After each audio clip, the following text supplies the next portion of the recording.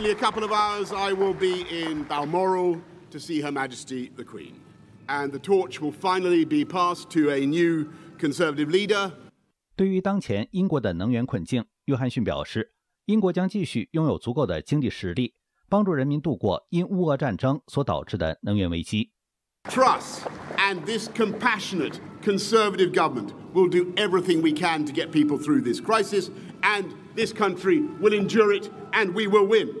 约翰逊总结了自己2019年上任以来的政绩：快速推进疫苗注射，迅速向乌克兰提供武器，降低英国失业率等。That I am now like one of those booster rockets that has fulfilled its function, and I will now be gently re-entering the atmosphere and splashing down invisibly in some remote and obscure corner of the Pacific. 约翰逊表示，目前英国经济正处于艰难时期，但他相信终将度过难关。最后，他感谢所有同僚以及英国人民的支持，并表示将支持新任首相特拉斯。